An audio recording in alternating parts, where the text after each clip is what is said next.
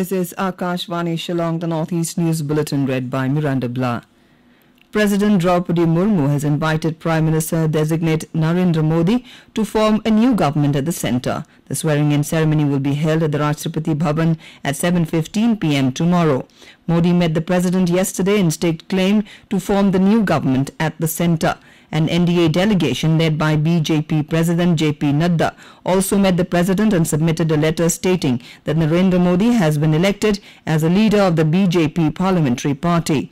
Letters of support from NDA constituent parties were also handed over to the President. Speaking outside the Rashtrapati Bhavan, Modi stated that the NDA will form a strong, stable and growth-oriented government. The list of Council of Ministers will be handed to the President. Modi said the people have given the NDA one more chance and this 18th Lok Sabha is a house of new and youthful energy. He assured that his government will fulfill hopes and aspirations of the people of the country.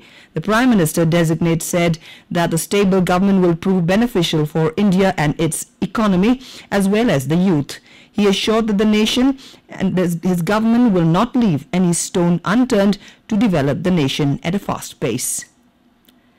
In Sikkim, the Sikkim Krantikari Morcha parliamentary party has unanimously decided to support Narendra Modi, the leader of the BJP parliamentary party, as the Prime Minister of India.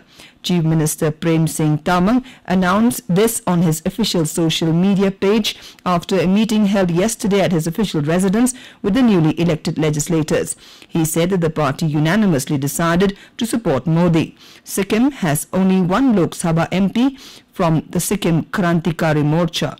The party also has 31 MLAs in the 32-member Sikkim Legislative Assembly. In Manipur, curfew was imposed in the border town of Jiribam as law and order deteriorated in the town after one person who went to his farm was found dead with wounds caused by a sharp object. Some houses belonging to two different communities were burned down by miscreants.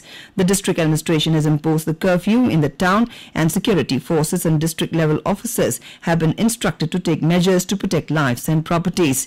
Meanwhile, villagers from the violence-prone areas have been evacuated to safer locations.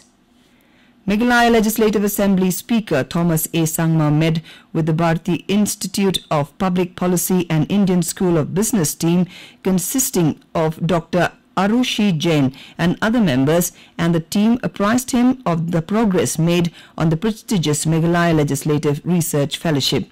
The fellowship inducted its second cohort in March this year and is being run in collaboration with the Meghalaya Institute of Governance. The cohort of 12 legislative fellows are tasked with providing evidence-based research assistance and policy support to legislators of the state of Meghalaya. Congress President Mallika Arjun Kharge has demanded a high-level probe to investigate into the alleged irregularities in the conduct of National Eligibility Cum Entrance Test (NEET), which is an entrance test for admission to MBBS and BDS colleges across the country. In a social media post yesterday, Kharge said a high-level investigation should be conducted under the supervision of the Supreme Court. He alleged that the papers, leaks, rigging and corruption have become an integral part of many examinations, including NEET, and he blamed the government for such irregularities in conducting the exam. The Income Tax Department will organize a 3-day taxpayers hub next week in Shillong to educate taxpayers and provide information about the Income Tax Act. Principal Director General of Income Tax Administration and TPS, New Delhi, Archana Chaudhary, will inaugurate the hub on Monday.